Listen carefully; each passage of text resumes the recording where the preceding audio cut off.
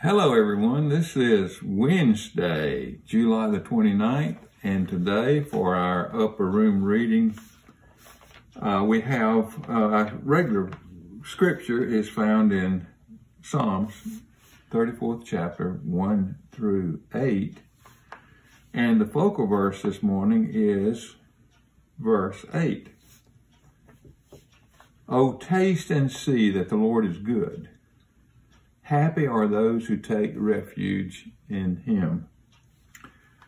For today's reading, it comes from Singapore, and Florence Fong sends us this today.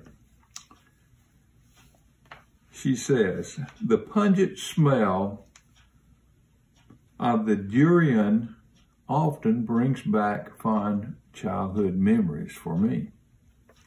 My late father used to lug home gunny sacks of durians from Malaysia.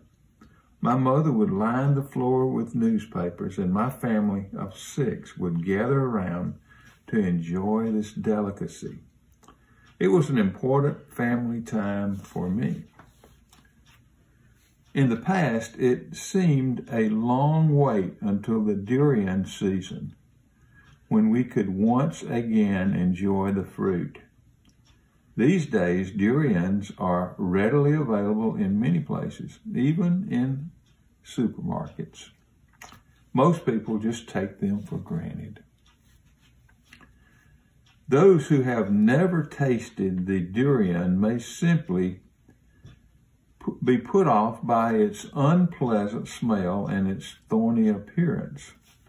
Likewise, those who do not know Jesus Christ, King of Kings, or have never tasted his goodness, may just turn away from him based on limited understanding of who he is.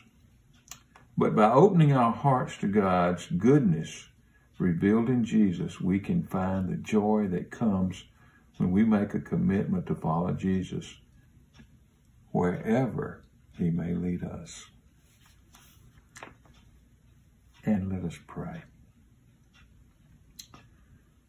Well, before that, I think we'll put the thought for today, which I think is really neat too. The thought for today is, when I take a step of faith to follow Jesus, I will surely taste God's goodness.